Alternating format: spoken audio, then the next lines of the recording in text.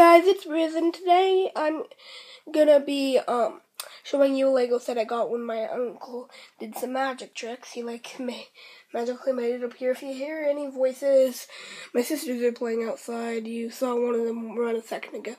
But yeah. So this set I got like about a year ago. It's 88 pieces.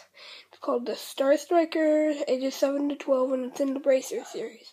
I think there's a couple of Racer series. So I'm gonna start with some minifig. This cute little Crash guy. And all this stuff does come off, like the helmet. Shirt doesn't, because that's just a minifig torso.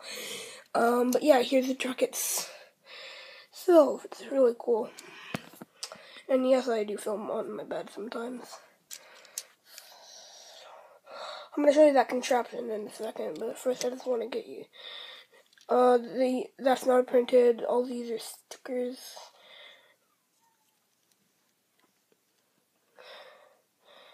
So yeah, if you push this, like crash it into hard, you see it kind of moves up and down.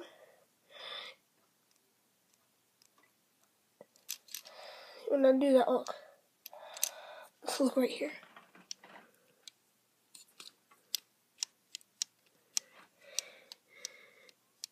See, it's a mechanism.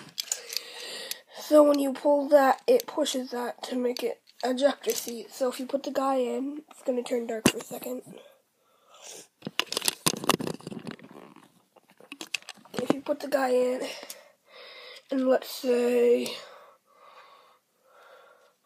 it's going to pretend he crashes right here. He's going to fly out of the seat. Look. Well, that didn't work. It's a bad example. But more like if you run into a wall for, like, that's because of the ejector seat. So yeah. I thought this would just be a cool thing, Lego set to show you. I find it pretty cool. I use him as a bad guy and all if I play with my Legos, so yeah.